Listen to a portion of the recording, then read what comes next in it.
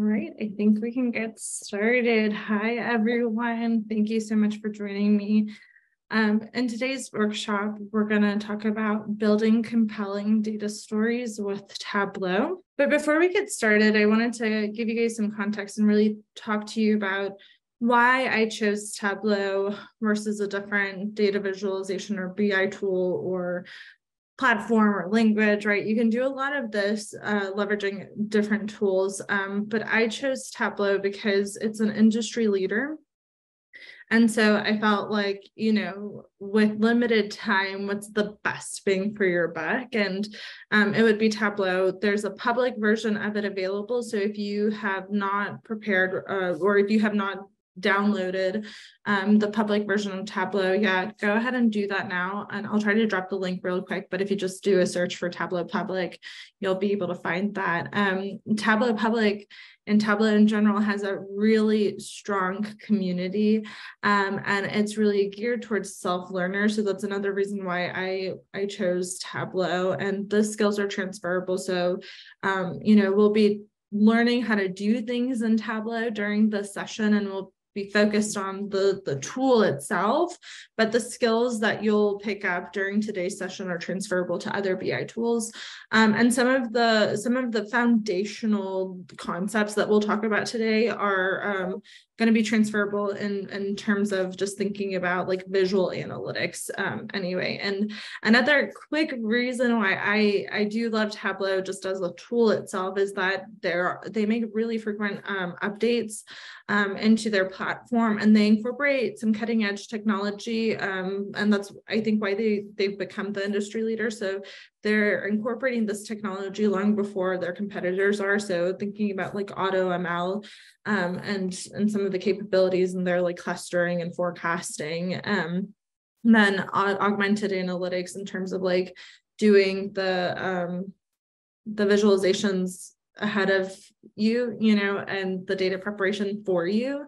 And then there are just so many cool features. So I'm sure that I'll share some of that with you. And NLP is actually one of those that they just recently released. And when it comes to me and how I use Tableau, so I lead our analytics center of enablement here at Carter's. And so my team has been really focused on enabling self-service analytics and reporting for business users. But then we also work on advanced analytics projects. So we're building our own in-house machine learning models and deploying to business users. So the way that we use Tableau is, it aids our exploratory data analysis. It enables our business reporting, but then the framing of Tableau for me is really as like a decision insights tool, right? So it's the front end that we give to our business users to make business decisions from the models that we're building.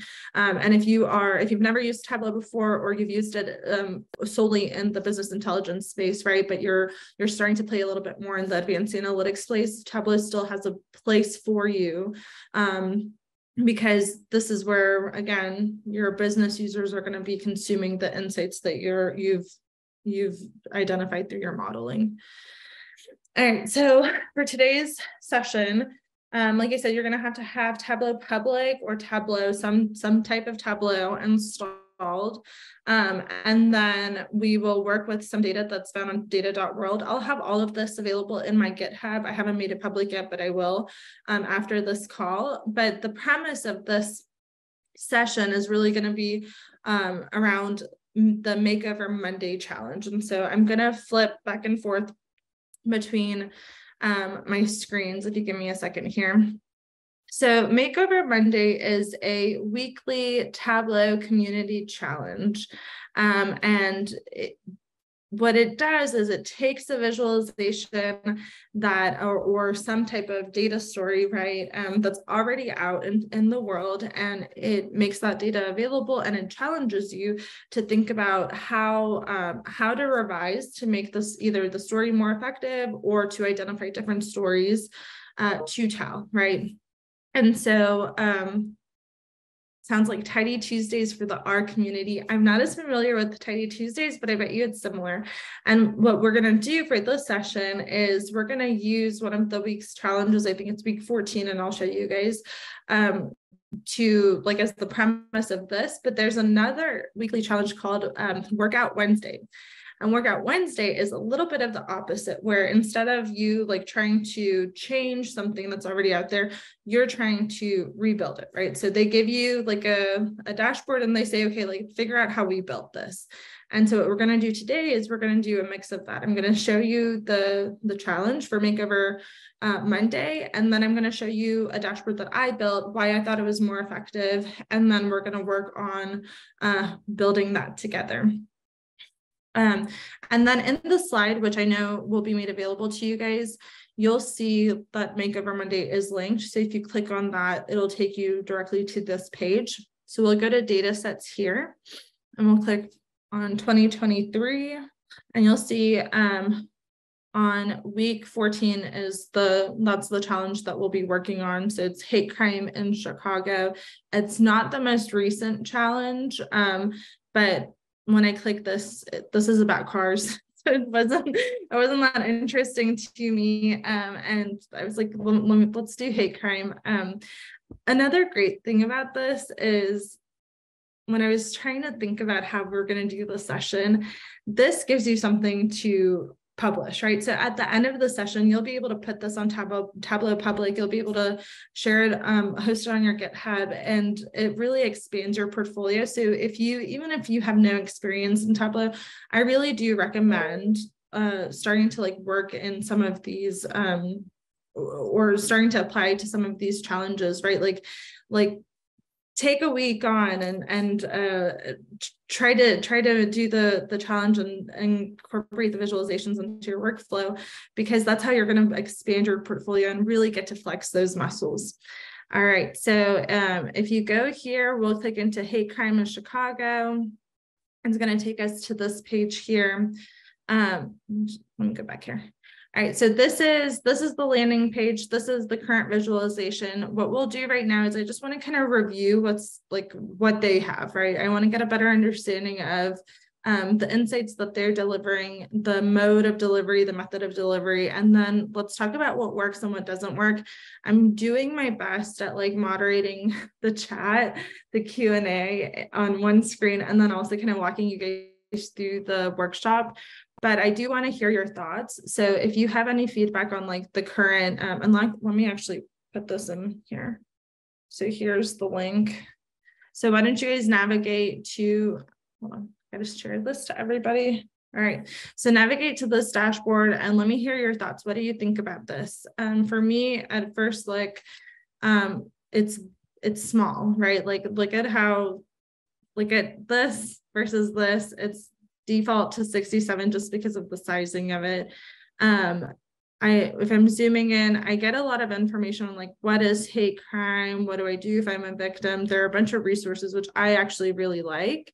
And then there's a lot of text, right? I mean, a lot of text, which could be a good or bad thing.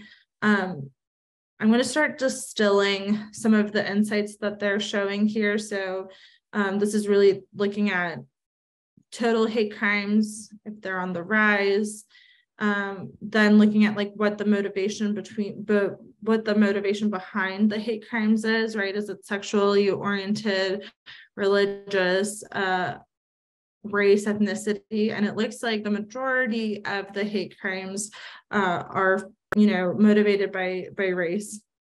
And then we're looking at like if the trends are different.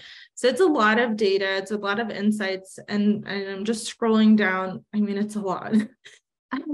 It's too much for me, because the first time that I viewed this, like when I never made it past this, I was just getting like overwhelmed. The level of detail was too much. So even though this is really interesting information, interesting ways to look at it, right? Like I like that they're looking at, okay, overall trends versus like different segments of it. It just became too much for me to really distill. I don't know if anybody else has any thoughts on like what they like or what they don't like about this. Yeah. Okay, well, we can move on. So if you go to, Eric, you think it's busy too? Same. I just think it's too much. If you go back to Makeover Monday, this page, and let me also link this for you guys because this is where you'll get your data. You can download the data from the data source. So we'll click here. Sorry. So data is that third column. We'll click the link here.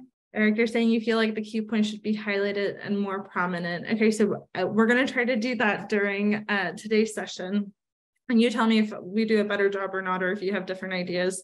But I love having you guys engaged as much as possible. So I love that I'm hearing from some of you guys. Okay, so here's the data. We're going to go in. We have these first two here are really, they're like geo files. So this is going to help us map. But for this session, just because I don't think that we're going to have the time to get into that, we're going to focus mostly on the Excel. So I'll go ahead and download that down and download this one file. And just to kind of level set expectations as well, when we start this, I'm really going to focus on the first part of what we viewed in this dashboard, right? So I'm really going to focus on overall trends and then the motivation behind those trends and how that impacted the total, right?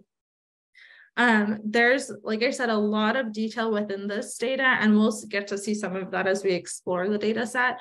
But something that I was interested in was like, where are these crimes happening, and can we start to do some advanced analytics around that? But we're not going to have time to get to that. So this is going to be a little bit of a tease for you guys. I'm going to help you get started on Makeover Monday Week 14 challenge, and then after the call, if you are inspired, you'll have the opportunity to really build on that narrative and build on that story. All right, so I have the data downloaded. I have a new instance of Tableau open. And what I'm going to do is, if you're in Tableau with me, all right, so now we're going to get into like the workshopping. If you're in Tableau with me, you can connect to data. Tableau has a whole lot of native connections. This is another reason why I love Tableau. It's like every day, it seems like they're enabling connections to more and more data. But since our data is in Excel, we'll go ahead and we'll connect to a file. So we'll click Microsoft Excel. And I have it in my downloads. So I'll click Hate Crime in Chicago. I'll open it. All right. So this is a little bit of that augmented analytics where you can use data interpreter. So if you have some empty rows or columns that like in Excel you use for formatting, Tableau can interpret that for you and kind of clean it up a little bit. So you see that this is the workbook that I'm connected to, and this is the sheet where the data is. And that's what we're using for today's session. Here you can get a sample of the data. So the first 100 rows, you can see kind of the column headers. This is really, where we can get a feel for the type of data that's inside the file and the data types, and get that too here in the summary. All right, so the first thing that I'm going to do, if you're doing this, I'm not going to extract like right now, just because I want to save as much time as I can.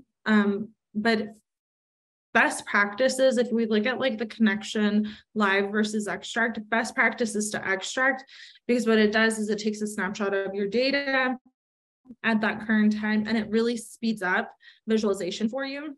Instead of your Tableau workbook talking back and forth between the workbook and the Excel file, you're just taking like a snapshot of that Excel file and storing it within the Tableau workbook. So that's just best practices. We don't have to do it right now because we're going to focus on telling a data story.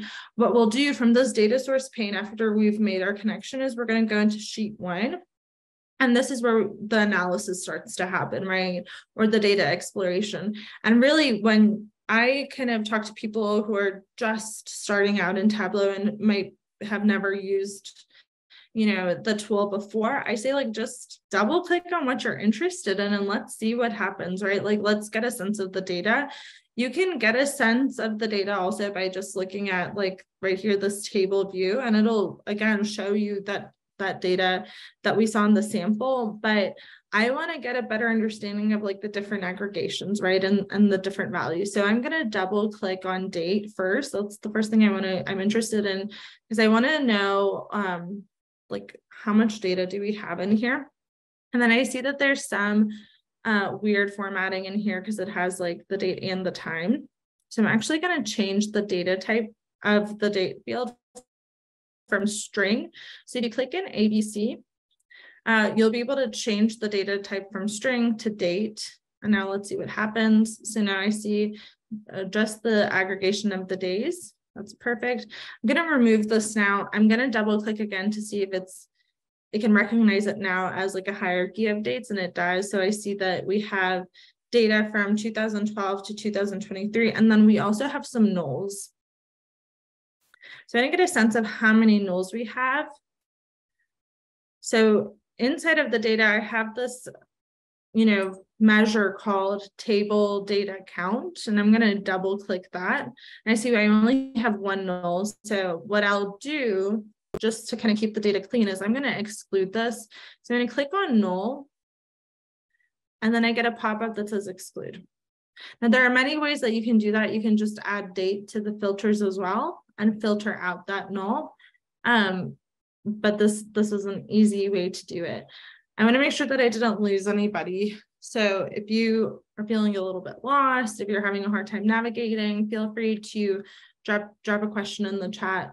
All right, so I see we have data from 2012 to 2023. By the way, when you look at your data pane here, right inside the sheet, the blue marks at the top, these are your discrete values. And so these are really these are your dimensions, right? Your attributes, they're your describers. The green values underneath here, these are your measures, right? So this is your quantitative data. All right, so I see my years. Now I want to better understand the number of victims. All right, so I get a total number of victims. Again, all I'm doing right now is I'm just double clicking it. You can also drag and drop. You can really, for me, when I first start, I just want to get a sense of like what type of data is there and what am I looking at. All right, so I see now that the total number is on the rise. I saw a little bit of a shift here in 2019, a drop in 2020, and then another shift upwards in 2021 and 2022. But that's just me kind of doing some of the mental rough calculation in my head. There's a better way to do this, right? So let's first look at visualization. So I'm going to go into the show me interface here. So I'm going to click into this. Again, this is your augmented analytics, where it's recommending visualizations for you based on the data that you have in the sheet. And so these are like quick charts that Tableau can create. Anything that's highlighted or like that's green. Sorry, I see somebody had. How do you decide how much data I'm doing transfer? Okay, so I'll address that a little bit, because I did a little bit of data transformation here, and I did it mostly because of the premise of the visualization I wanted to tell, or the story I wanted to tell. So in here, when we look at like what visualizations we can create, we can't create a scatter plot. We don't have all of the fields that we need, a histogram, but it's recommending that I do a multi-line chart. And I know that it's recommending that because there's an orange box around it. So let me click into that just to see what that looks like. All right. I'm okay with this. If I look at the marks card here, I can change it from a line to a bar to a circle, right? So let's just see like what that looks like. So those are circles instead of a line. And I can also change the color. You can have it colored by some of the measures in here. When I was kind of distilling the story that I wanted to tell, I chose to do bars instead. So for now, I'm going to move it back to bars, and I'll tell you why. So this is giving me the total number of victims, but I really want to show, get a sense of the percentage change, right? Like how much is it changing? What's the trend? So I'm going to add a quick table calculation in here. I'm going to do a drop down from sum of victims and add a quick table calculation to show the percent difference. All right, so now I see that data is changing, but I'm struggling right now because this is a little bit of what I wanted, but not all the way. I want to label the percentage change and I want to show it, visualize it with color, but I want the total number to be the height of the bar. So what I'm going to do is I'm going to hit Command and drag that over to the label. All right, and then do the same thing, drag it over to the color. Now I'm going to change this. I'm going to get rid of the table calculation here so that I'm still showing the total number of victims, right? The reason that I did that is if you look here, it looks like, you know, somebody who's just kind of taking a first glance at this visualization, they're trying to develop a story in their head. The story might not be as bleak, right? They're like, oh, like this is most of the time, you know, positive, but there are significant times where it's negative and they could be thinking, oh, no victims, right? And I want to change that narrative. I really want to show that, no, we're having like, there are victims here, right? It's just that the change in victims has been on the rise, and we're seeing sometimes a fall here, like in 2020, which was probably correlated or related to COVID, right?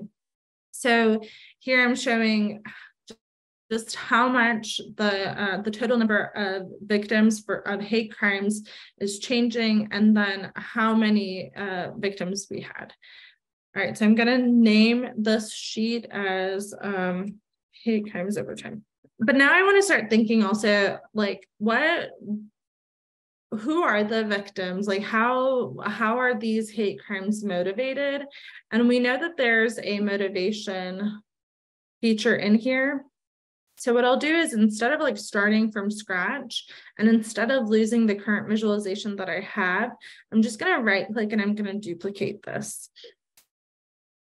And then remember, we're going to drag and drop as a quick start, and we're going to do double clicking just to figure out where everything lives. So I'm going to double click motivation and let's see where it drops.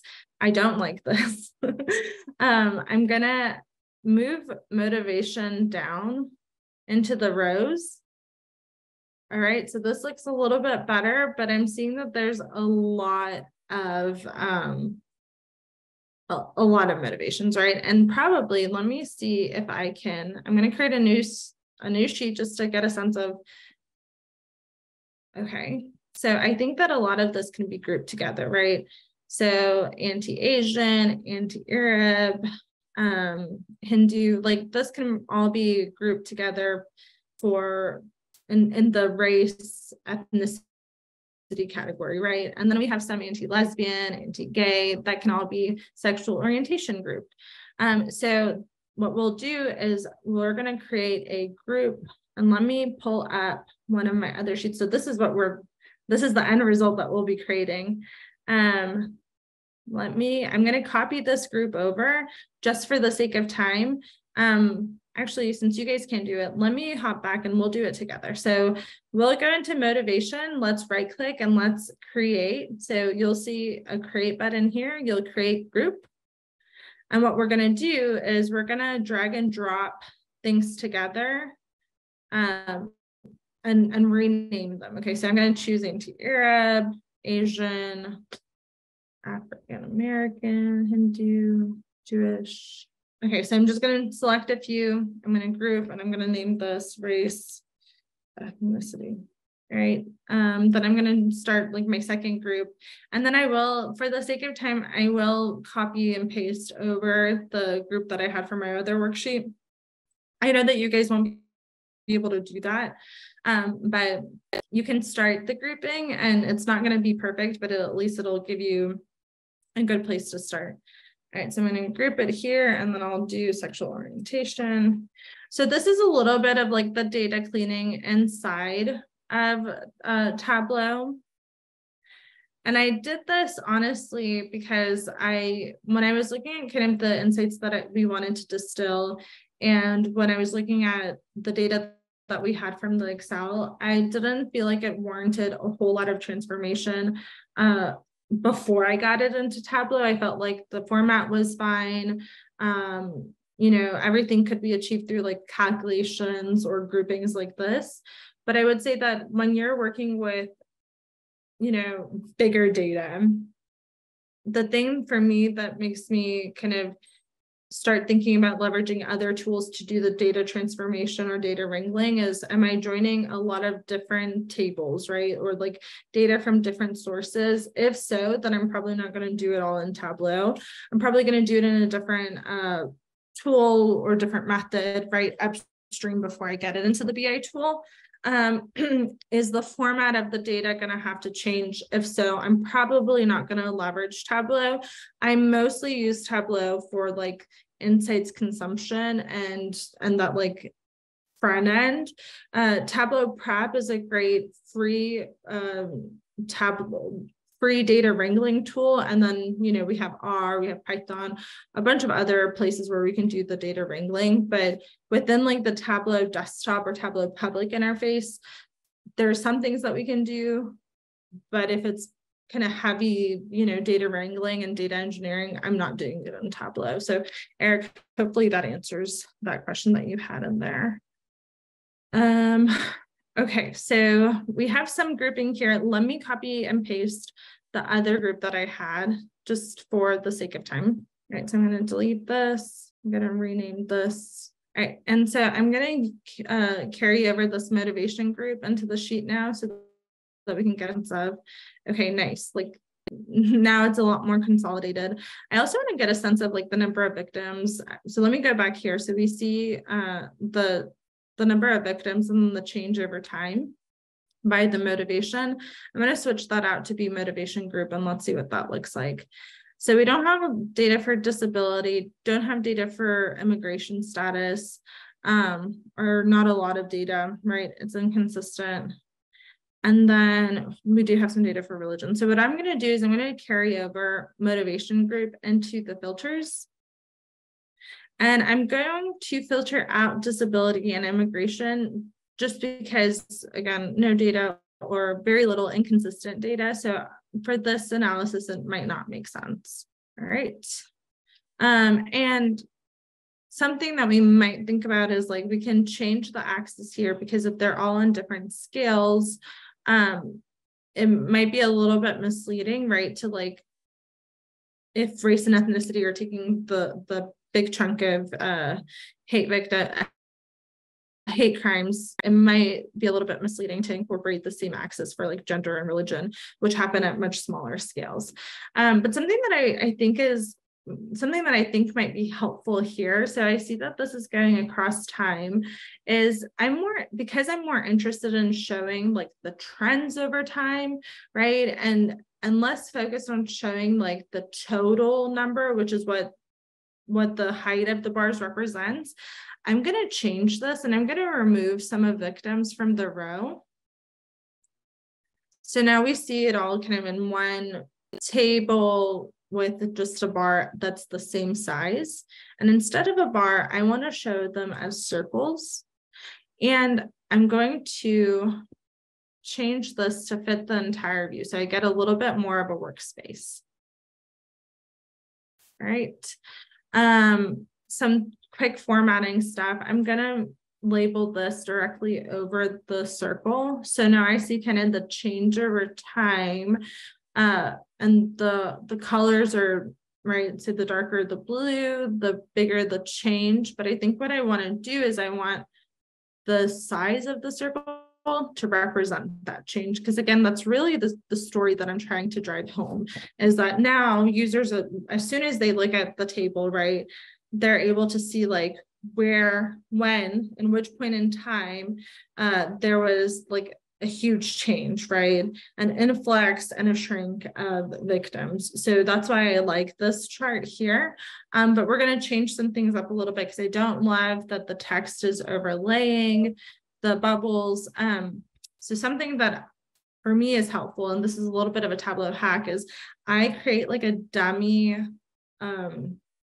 measure in the rows so that it scales everything and gives it a little bit more space. And then what you can do, so if you saw there, because I did it relatively quickly, is I double clicked into the rows and I entered 0 and hit enter. that created this, again, dummy axis here that I can right click over and say show header, and it's going to hide that for us. Okay. So I'm going to go into size, and I'm going to make the size a little bit bigger so I get some more space. All right. I think that's probably as far as I can go. And I'm going to change the title of this sheet to Hate Crimes Over Time by Motivation Group. So if you're used to something like Excel, this is very similar, right? This is a Tableau workbook.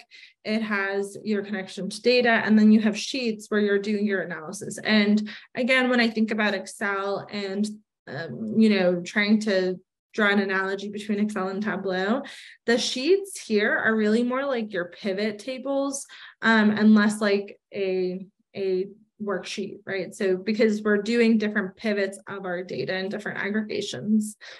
Any questions before I move on? I feel like I'm moving super fast and it's because I'm worried about timing, but if you guys have any questions, feel free to throw them out there. If you're, have any questions on like the interface too, I'm happy to share.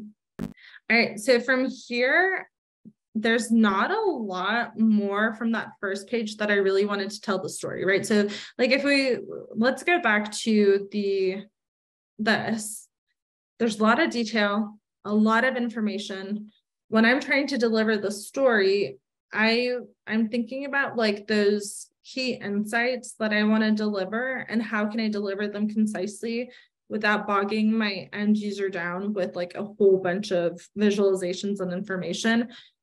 For this session, like I said, we're not going to, go into where is this happening, who's being victimized and who's offending, those are really interesting insights that I did want to analyze. For today's session, we're not going to have the time. What I wanted to show was, again, for my end user, if I'm trying to deliver a story for them, I want to tell them, hate crimes are on the rise. And the trends are different, right? Like when those hate crimes are rising across motivations, right?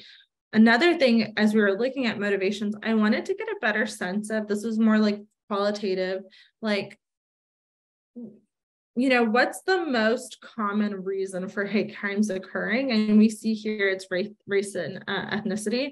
So when I go back to my sheet, I think that's one insight that I'm missing. I don't have that, right?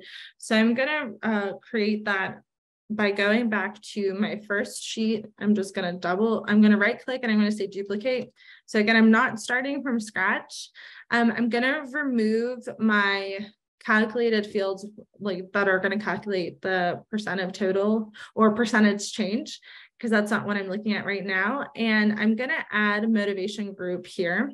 So I'm going to, and because we're really looking at total, we don't need year. So I'm going to remove year. I don't know how to hide this little toolbar up here. So I'm going to remove year from columns. All right.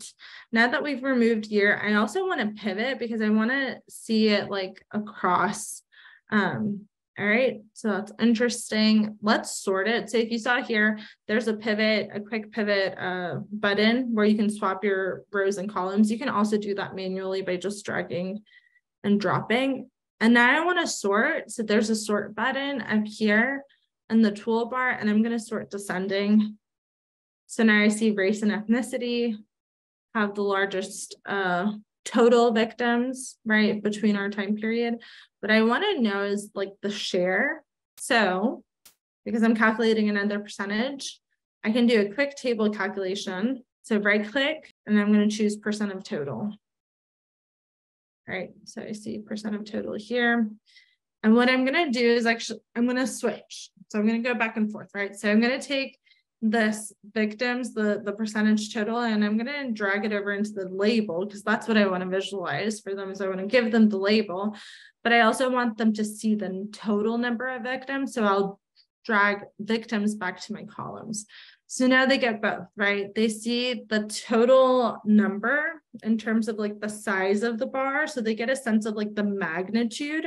And then I'm going to also show them the percent of that total. So again, they see the proportions, right? Not only are they seeing like the magnitude, the total number of victims, but they're able to see the portion of that whole pie, right? And I'm gonna hide, actually, I'll leave this for now so I can show you guys later.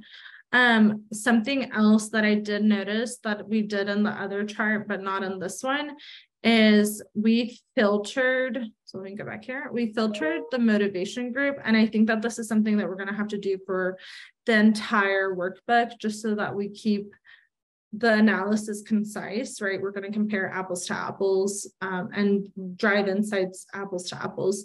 So I will, you can right click or hit this drop down caret for filters and click apply to worksheets. And what you'll do is you'll choose all using this data source. So now this is going to become a global filter. All right, so if I go back to hate crimes over time, now I see that this has been filtered by motivation group. And then same here. Now I really see it because it's removed 2 of those motivations. And then something, this is just like a quick tip that it really does work for me, is by default, your window size, like your sheet canvas is set to standard. I always go in and I get it to fit the entire view. And what that does is like, it might look really big here, right, in a sheet, but when we go to build a dashboard, we can adjust the sizing of it. And this will take up the entire object that we dedicate to it. So I'll show you guys what I mean in a second, but this has been like a quick tip for me. And I'm going to change the title here too. So I'm going to do hate crimes. Actually, that's a little bit redundant. So I'll do motivation as percentage of total.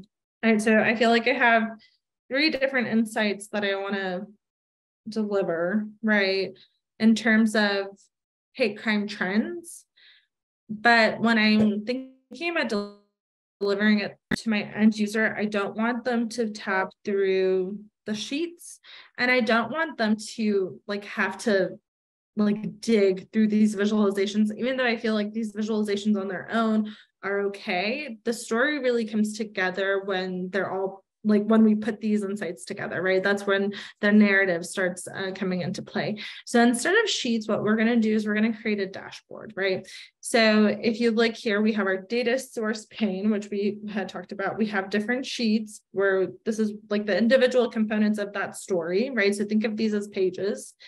And now what I want to do is I want to create a paragraph or a chapter, I guess. If these are pages, I want to create a chapter. So I'm going to do that using dashboards. So we have a new worksheet icon, which is this one page and a plus sign. And then we have a new dashboard icon, which is our quadrant and a plus sign. So I'm going to click that. And now I have my dashboard canvas. And this looks a lot different than our sheet canvas, right? So I'm just going to give you like a little bit of a lay of the land for our dashboards. You can adjust the size here if you want to have a larger canvas, but where you see this white area and it says drop sheets here, this is your canvas. This is your, like, your book where you're putting your chapters together. I'm going to give myself a little bit more height just because I don't think that the 900 or 800 is enough, but we might change that.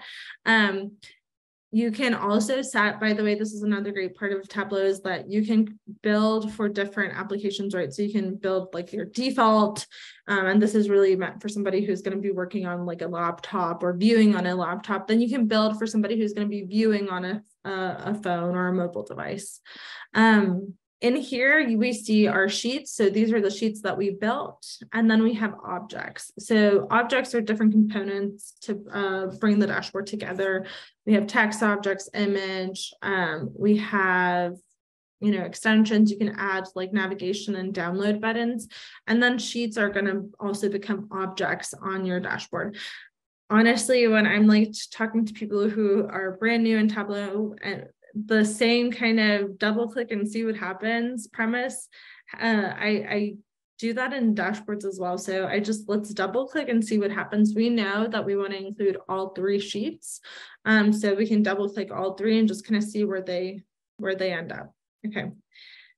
So I'm going to get rid of the legend just for now, because I feel like it's distracting me a little bit as I'm building my canvas. So what I'll do is I'll click over it and I'll click X. Okay, so let's see like where all this landed. Still super busy. And the reason that this is not going to work is because of the way that our end users are going to read our dashboards. So let's go back to the way that and let me cut this because it's making so much noise. All right, so let's go back to the original dashboard. I don't know, you know, I haven't talked to you guys, but I'm pretty sure when you started reading this, you were scanning top left to top right, went down, left, down, right, down, left, down, right, right? That is the way that the natural reader is interpreting information on a page. It's that Z form, right?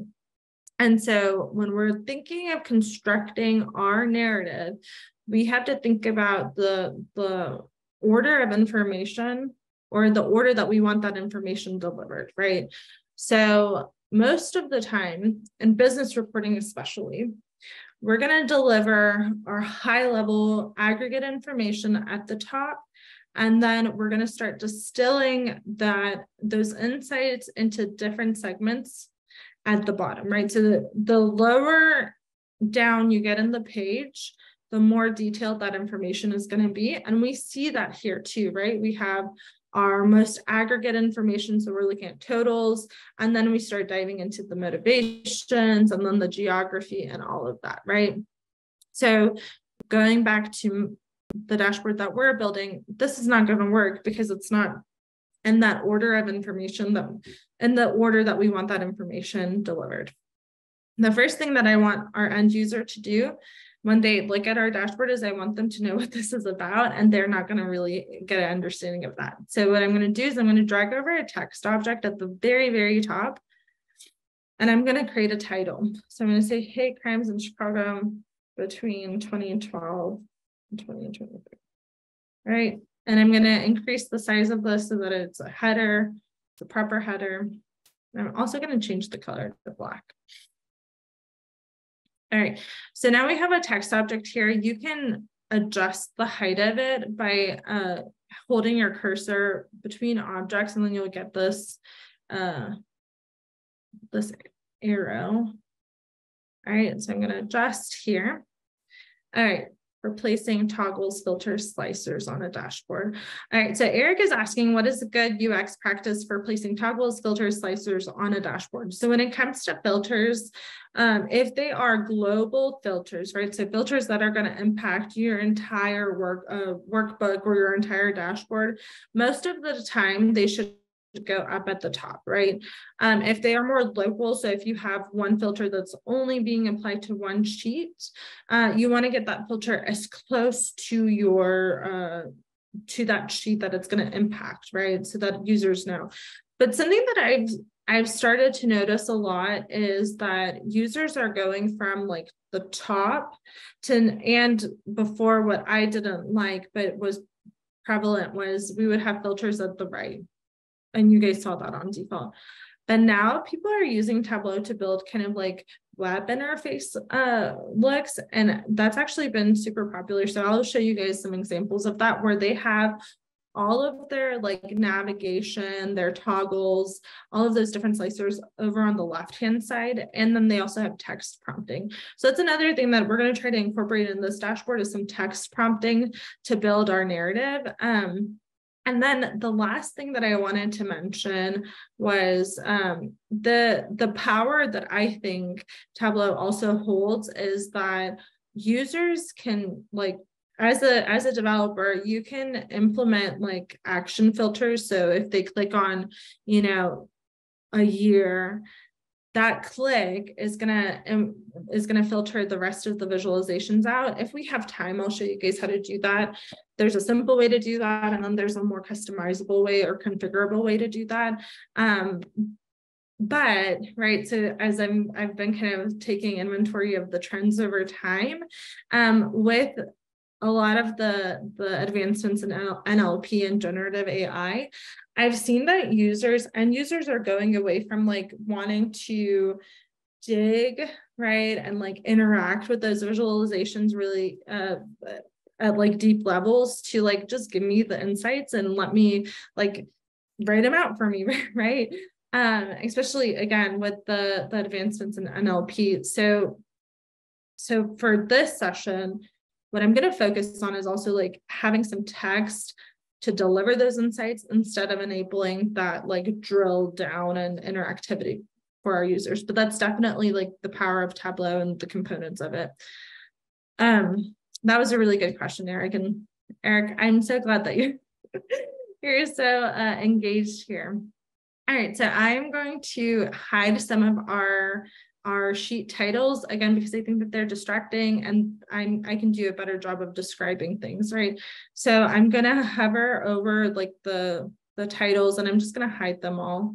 I'm gonna give myself a really clean canvas here. Something else is that because I've included the text above the bar, I don't need this axis here, so I'm gonna click over it, right click, show header, and I'm gonna remove it. All right. And now I'm gonna click over to like our percentage change over time by motivation. And because this is a deeper cut of the data, right, we're going from total trends into a segment of it, I'm gonna drag that underneath our bar chart. And now you see that as I'm dragging that object, I see like this gray bar or this gray box, right? Wherever that gray box lands, that's where the sheet is going to land. So this is like something that's kind of frustrating for Tableau users. I don't know how it is in Power BI, but the like just the maneuverability of the objects can be kind of difficult, right? So that's why I always make a note to say like wherever that gray box lands, that's where your visualization will land. Okay. So over time, and I have my trends by motivation. Something else is that like I also wanted to show at the same time like the portion of motivation over the total. So what I'm going to do is this bottom part, I'm actually going to drag it right next to motivation trends. Okay. So this is coming together, but I'm going to show you now kind of how we can start to distill this a little bit better. The first thing, so I'm going to start getting rid of more stuff because I think it's repetitive. It's taking a lot of space. I'm going to get rid of these grid lines. I want to give myself, again, as clean of a canvas as I can in order to really deliver the insights and have my end user like pick that up as quickly as possible without paying attention to like any of the other distractors. So essentially that's what I'm going to do. I'm going to remove my distractors. So I'm going to get rid of my row grid lines here. Already looking better. I'm going to come in here and I don't want any grid lines. All right. And I'm going to go super fast now. So please forgive me, but I know that we're running out of time. This will be recorded. So you guys will get to, go back and kind of do this, but I want to show you like what a difference this makes. Okay. I'm going to get rid of the axes here because I labeled everything, and I'm going to get rid of my motivation group, and I'll show you why in a second because I don't think I need that. All right. I'm going to get rid of year in this bottom section because I have year up here. And I think what I can do is I can have the dots correlate to the bars, so that in the end, I can tell one story instead of 3 separate stories. All right. So to get that correlated, I think I'm going to have to incorporate some empty containers. And I need an empty container here so that I can take the space. Okay. I'm going to adjust the bar in here because this is a little bit too wide for what I need. So I can adjust the size of the bar by going back to the sheet. All right, this is looking better. I'm going to hide the title. Trevor asks, I don't know if you deal with this, but do you have clients that are old-fashioned and want modern graphs, but also don't like them? Yes. So I would say that the majority of the time our users just want tables. And we have to, so what I do is like, by the way, if you work in BI, what I recommend is give them what they want and then recommend something else. Because that kind of like, right, you're satisfying your client, but then you're also doing like your due diligence and your duty as an expert of like recommending best practices for them. And I wish I could show you guys an example, but we had somebody say like, oh, I just want this Excel sheet replicated. And so that's what we did. We replicated that Excel sheet, and then we had trends and insights that were added above it, but right, so they got what they wanted and then they got a little bit of extra. But I would say that also the other thing is if you're in data science, you've probably heard like this sentiment that like a lot of people, because they work in data science, want to build machine learning models, even though it could have been done much easier through like a simple, Excel formula or something like that. It's like, don't build something for the sake of just building it or because you can, but build something because it has value. And so sometimes those like, modern or advanced graphs really don't provide a lot of value. And it would be pertinent of us to like stay away from them. That's why like in this one, I was like, these are really simple charts, but I think that they tell the story. Okay, so I'm running out of time. But I want to show you something that I did in my other like final example that I thought really helped drive the story home. Because what we're missing here is like if we had an end user just look at this, they'd be like, what is this? Okay, like you're telling me hate crimes in Chicago between 2012 and 2023, but like what are these percentages? What are these colors?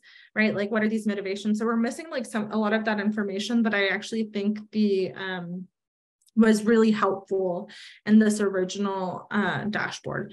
So I'm going to go into my final dashboard just to kind of show you guys what I did. And there's like this also a lot of research done around colors and like what types of colors to use and like what they signify. And we don't have a lot of time. We didn't have a lot of time for the session to go into that, but I was very careful in like picking the colors where I feel like red is associated with bad. And so when we saw a growth in hate crimes, I made sure that was red. And then, not a growth in hate crimes was gray and black. I didn't want to use like happy colors because these are hate crimes. This is not a happy topic. So in here, I added my source because I think that's also very important. It helps users understand like where that data is coming from. If you are a BI, creator developer, make sure, especially if you don't sit in like, if your organization is not centralized, I think what has worked in, other organizations that I've seen is they add like, not just like the source if they have a particular source of the data, but like who to contact if they have questions about that dashboard. So having like a byline, you can say like bye, and then have your name there. And then that name is clickable. So if they click it, they can it'll open up an email address to that person. That has been really cool. Something else that I think is like now just kind of standard is incorporating like a timestamp of when the data was last refreshed. And you can do that directly in Tableau. So that's like another best practice that I've seen. All right, so let's go back to kind of like the visualizations here and again, distilling the insights. So I removed the text from the bubbles because I don't want it to be distracting. I wanted the end user to understand, again, when hate crimes were on the rise, and then which motivations really drove that rise. So we see for 2019, there was a 48% increase in hate crimes, and that was mostly contributed by gender identity hate crimes, right? Even though race and ethnicity take up 64% of the share of hate crimes overall, in 2019, it was the bump in gender identity hate crimes that caused this shift, right? All right, let's also look at where we saw 77% in 2022. We see that the other biggest shift here was in race and ethnicity, right? So you're seeing like a shrink and swell in hate crimes within these segments, but then also overall. Something that I didn't do, but I think is awesome is on the tooltips, you can adjust the tooltip so that you can have some narration, and I'll show you guys how to do that if we have time.